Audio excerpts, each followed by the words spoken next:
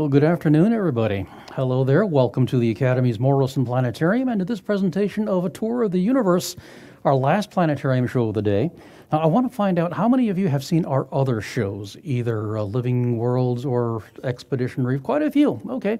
This show is a little bit different. This show is completely live, and what it involves is a flight through a three-dimensional model of the universe. So we're going to have a look at where we are in the big picture of things. We're going to leave our planet far behind, leave the solar system, exit our galaxy, and fly through the galaxies to the edge of the visible universe, and then come right back by 5 o'clock, because that's closing time. But our vehicle for this trip is a piece of software that is supported by NASA, and it's actually free. It's a free download. If you like what you see on the dome during this next half hour or so, come and see me up at the control booth after the show. I'll tell you how you can get your hands on the software, okay? Now, as with all of our shows, we would like to ask that you please, during the presentation, please refrain from eating, drinking, snacking, or any kind of photography or recording. This would also be a great time to silence your personal electronics and to turn off any light-emitting devices like cell phones, cameras, tablets, those sorts of things. That light can be very distracting to people sitting around you in the dark and can actually interfere with the images that we project on the dome overhead. Since this is a live presentation, I'll be piloting us through our three-dimensional model of the universe. I promise I'm not going to go crashing into any planets or diving into any black holes, but if you find yourself feeling a little motion sensitive during the show because of the immersiveness of the planetarium experience, just close your eyes for about a minute or so, and any sensation of discomfort should go away. So I just want to mention that. At the end of the show, please exit out through the doors at the top of either stairway. If getting all the way up these stairs is going to be a problem for any of you, then just stay in your seat at the end, and our staff will assist you out the lower exits, if that's more convenient. But with that, we invite you now to settle back in your seats and make yourselves comfortable. Are you ready for a trip into outer space? Yeah, okay, well, you can do better than that. Are you ready to travel into outer space? Yeah, okay. Good, that lets me know there's somebody in here. Okay. One famous astronomer once said, outer space is not that far away at all. It's only an hour's drive if cars could go straight up. So, and that's true because the officially recognized boundary of outer space is 100 kilometers above the ground. So we're going to start a little bit lower than that.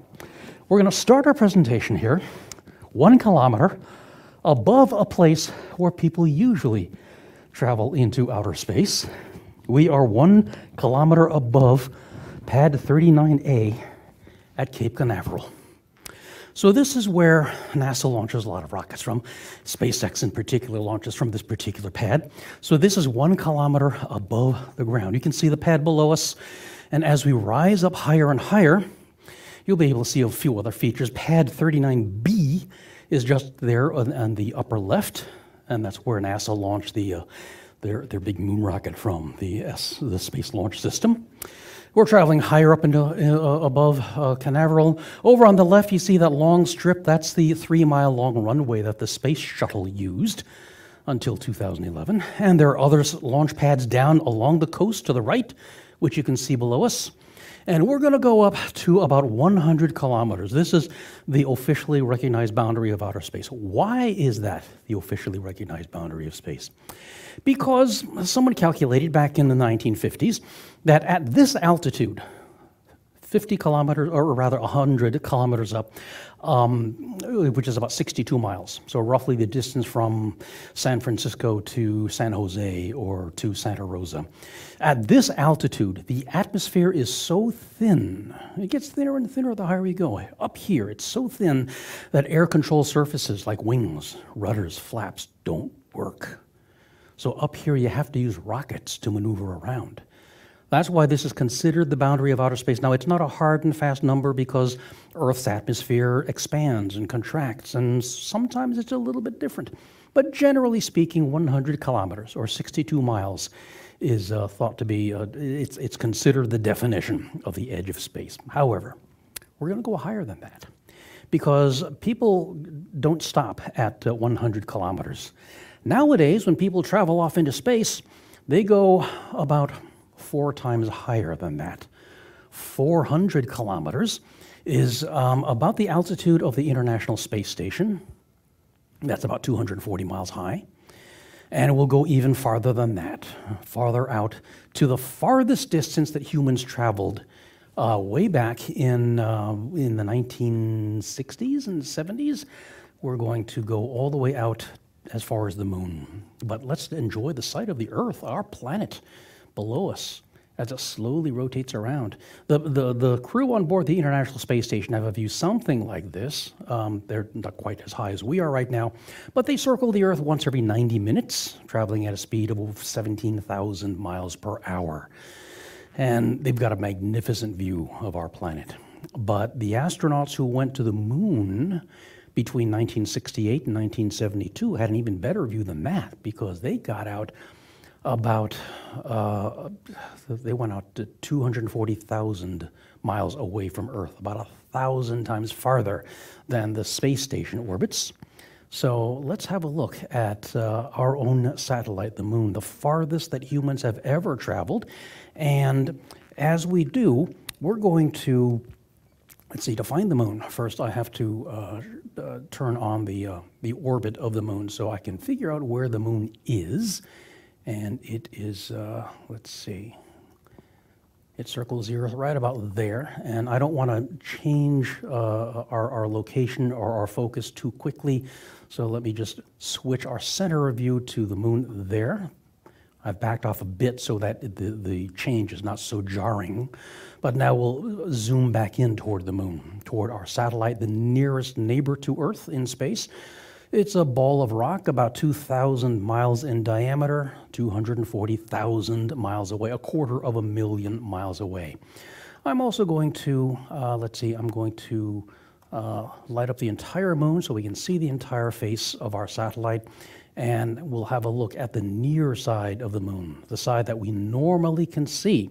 Now, the moon always keeps the same face toward us because it rotates around on its axis at the same rate at which it orbits the Earth. And so it always keeps the same face to us. That's why we never see the other side of the moon, the far side of the moon, as it's called.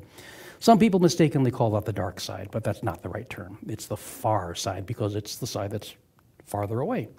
But here on the surface of the moon, we can make out a lot of features on its surface. We can see the dark patches, which are called maria. That's a Latin word meaning seas, because people used to think, before telescopes, they would think that those dark patches were bodies of water. So they called them seas and oceans.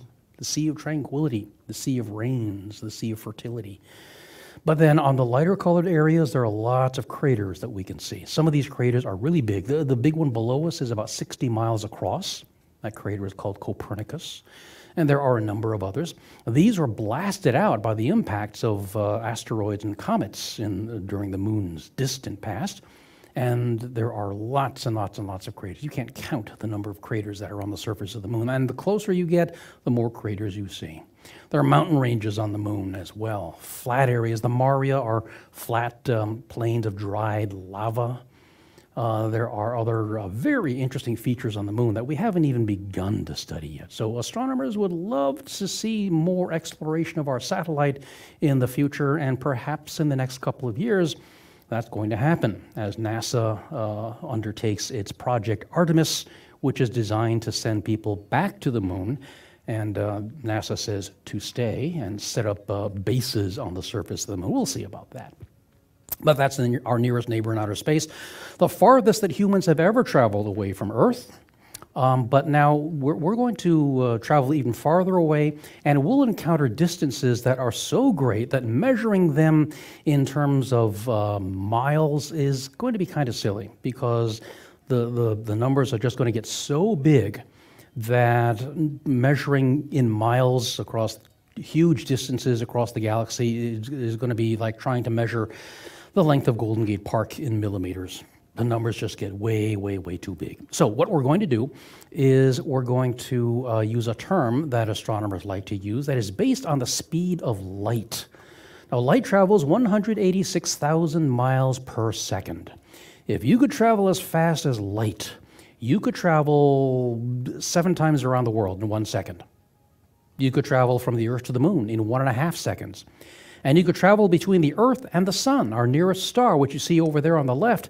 You could travel from the Earth to the Sun, or back the other way, from the Sun to the Earth, in about 8 minutes, at the speed of light, 186,000 miles per second. So we say that the Sun is 8.5 light minutes away, the distance that light travels in 8.5 minutes.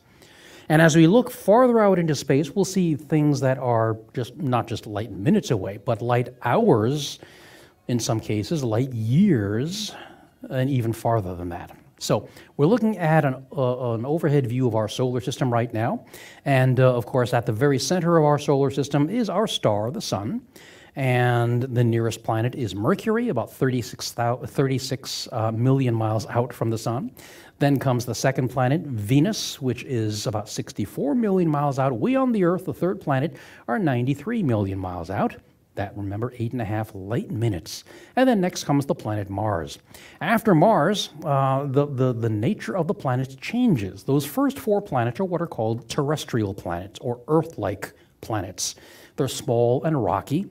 And then there's a gap, which is filled with lots of chunks of material that's left over from the formation of our solar system. This is the asteroid belt, where there are hundreds of thousands of these chunks of material out here. But not all of those objects are limited to this zone between Mars and the next planet out. There are some that travel farther out, and others that travel farther in closer to the Sun than the Earth. And so there are lots and lots and lots of asteroids. After the asteroids come what are called the gas giants, or the Jovian planets. And the first one we encounter is the biggest planet of them all, the planet Jupiter. And that is a planet that is so big it would take 11 planets the size of Earth's positioned side by side to stretch all the way across Jupiter's face. So it's 11 times the diameter of Earth. After Jupiter comes Saturn, the planet with rings, and these 2 planets are, let's see, Jupiter at least, is visible in the sky these evenings. Just after sunset, look toward the west where the sun set, and you'll see both Jupiter and Venus, the second planet, the brightest planet in the sky. You'll see both of those planets very, very close together in the evening sky, just after sunset. Saturn is not visible in the evening sky, but we've got other planets that are farther out. Saturn's about 1 billion miles out from the Sun. The next 2 planets out are Uranus and Neptune, and those planets are so far out, the light of the Sun takes hours to get to them. And let me show you one other thing out here. We'll show you the distance that the farthest spacecraft have traveled from Earth. I pointed out where the space station orbits about 240 miles above Earth, and then the moon, which is about 250,000 miles from Earth, 240,000 miles from Earth. And now we'll look at where our most distant spacecraft have traveled. These are not, they don't have people on board. These are robotic spacecraft. And this is as far as our most distant spacecraft have traveled. The farthest one going off in one direction all by itself is, that one is Pioneer 10, which was launched way back in about 1973 or so. And in going off in the other direction are Pioneers 11, Voyager 1, Voyager 2, that one's Voyager 2, it took a turn down past Neptune, and then New Horizons, the shortest path, which recently passed the planet Pluto and is now exploring what's called the Kuiper Belt. The Kuiper Belt is an area where we find the orbit of Pluto, which is filled with chunks of material, lots of asteroids, comets, and what are also called mini-planets. So this Kuiper Belt is an area way out beyond the most distant planets in our solar system, which is just filled with stuff. And there's lots and lots and lots of material out here, particularly long period, or rather short period comets. So those are things that are said in some definitions to mark the edge of our solar system. But how far out does the solar system go? Some say that it extends as far as its gravitational influence. Others say it extends about halfway to the next nearest star, to what's called the Oort cloud. There are lots of different definitions for the edge of the universe. For a lot of people, it's where the orbits of the planets end, or perhaps where the Kuiper belt is located. But there are lots of different definitions for that. Well, let's travel even farther out now, because now we're leaving our solar system far behind, and as we do, we'll let the sun assume its normal brightness with respect to the other stars. So far, inside the solar system, we have dimmed the sun so that it didn't wash out all the planets. So we'll let the sun take its normal brightness with respect to the other stars in the sky. And as we do, we'll travel farther out now, and we'll begin to travel among the stars themselves. As we do, the constellations that we see in the sky begin to lose their shapes, because now we're traveling among the stars. We're not seeing them just from one place in space. So perspective is changing our view of the constellations. And some of these stars here are now several dozen light years away. And there's one more thing I want to show you before we get too far away from Earth, and that is actually something that has traveled farther than any human, farther than any spacecraft has traveled from Earth. It is the most distant artifact of humanity, which is our radio signals. This bubble that you see here is as far as our radio signals have traveled. We've been transmitting radio signals for about 90 years or so. Most of them, or the earliest ones, were accidental signals, but now we're deliberately sending radio signals out into space. And this is as far as our oldest radio signals have gotten, about 90 light years away from Earth. Now, notice there are some stars inside this radio bubble, inside the radiosphere. So if there's anybody there on planets orbiting around these stars just inside the radiosphere, they might have detected our radio signals. They might know about us. What would they be listening to? We don't know. But is there anybody there? Again, we don't know. If there are any civilizations on planets outside the radiosphere, where our radio signals haven't reached into space yet, they wouldn't know about us. They haven't heard our radio signals, so we're still unknown to them. But look how many stars there are. So far, astronomers say there are about 75 stars within the radiosphere that might have received our radio signals, but most of the stars that we see in the sky are way outside. But I just wanted to show you that. Our most distant footprint of humanity in the galaxy. And as we travel farther out, I'm going to leave that on so we can see where we are in the Milky Way galaxy. Up to about 100 years ago, astronomers thought that the Milky Way was the only galaxy in the entire universe. They didn't think there were other galaxies in space. But Edwin Hubble, about 100 years ago, gave evidence that there are other galaxies far outside the boundaries of the Milky Way.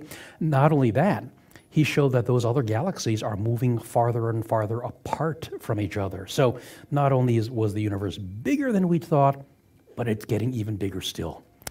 This is where we are in the Milky Way, which is a huge flat disk of several hundred billion stars.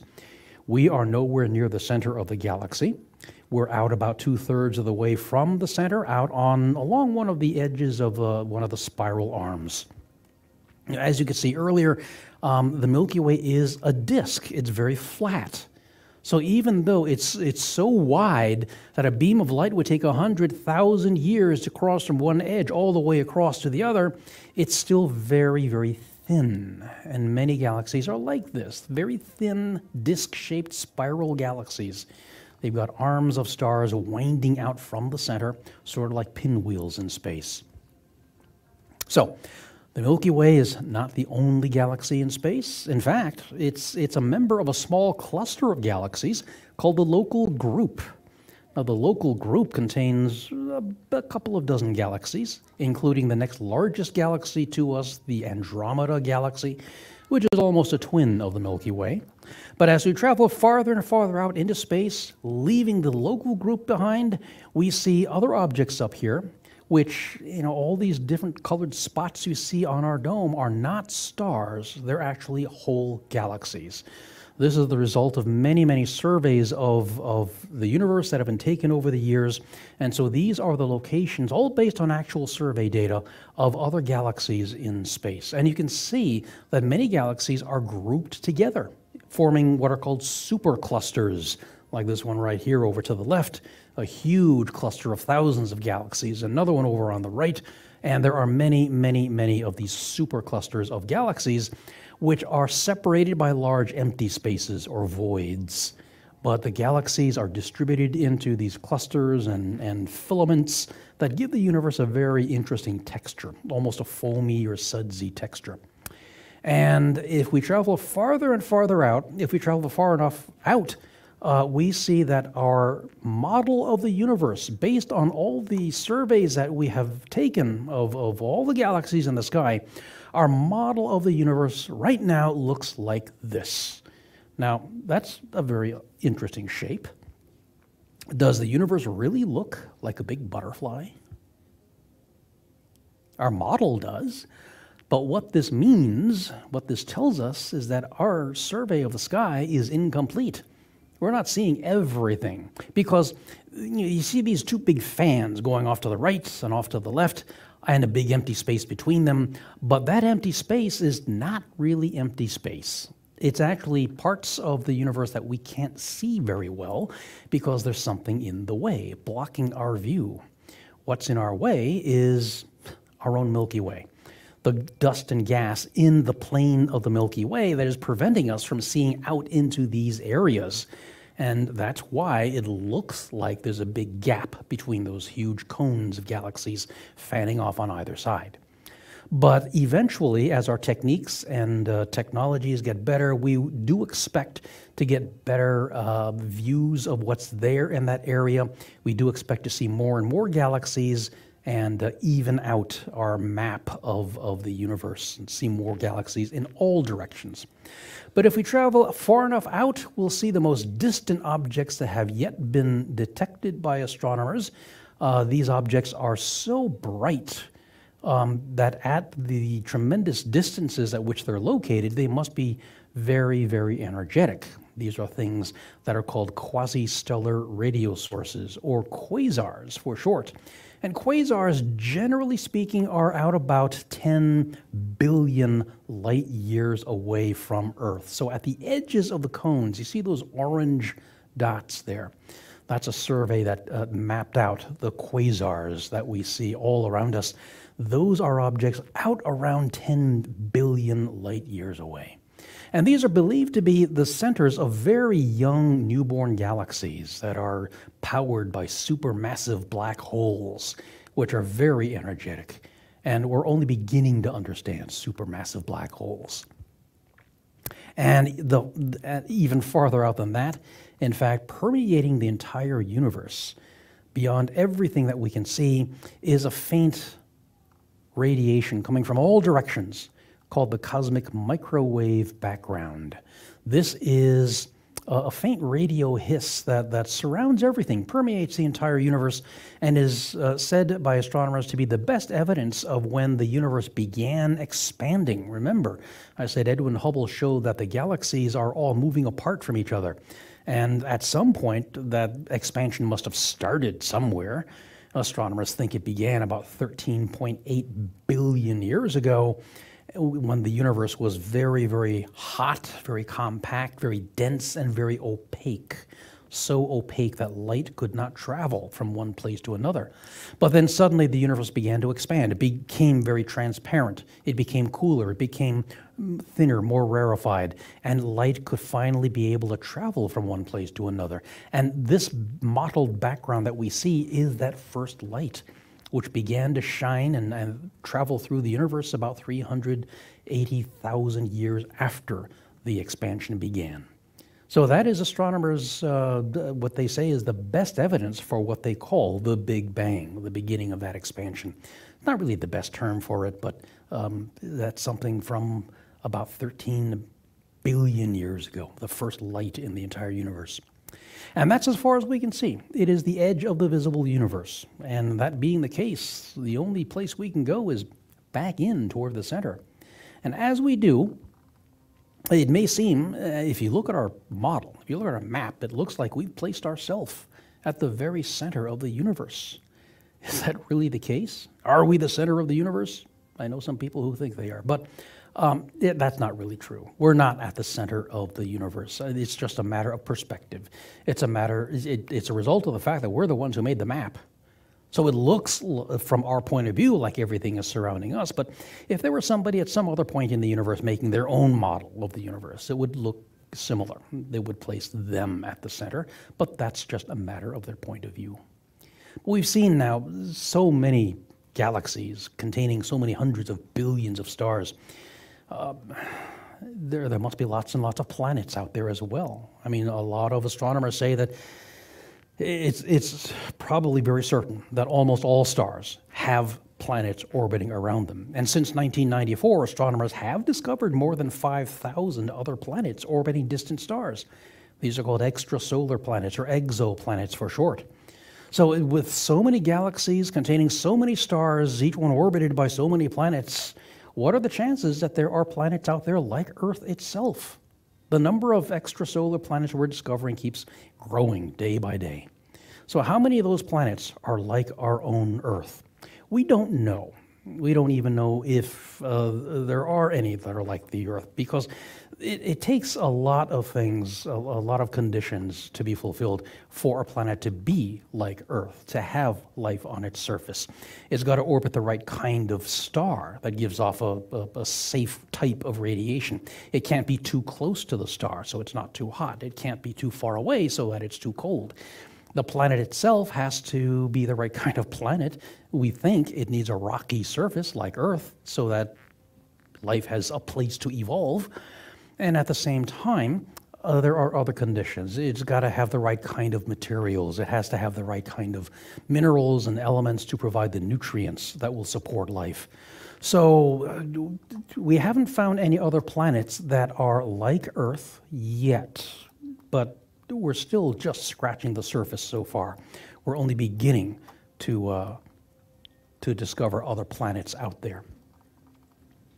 And so in all of our travels out to the edge of the visible universe, past all these planets and stars and galaxies and superclusters of galaxies out to the edge of the visible universe, with everything that we've seen so far, as we approach our home solar system, we find that there is quite literally no place like home, at least not as far as we know just yet.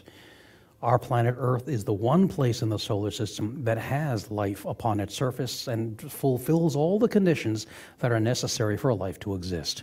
So as we approach our home planet, let me welcome you back home to the Earth, a very special, fragile planet that we need to take good care of so that it can continue to support the life upon its own surface. And with that, that concludes our tour of the universe. Thank you all very much, and we hope you have a very pleasant evening.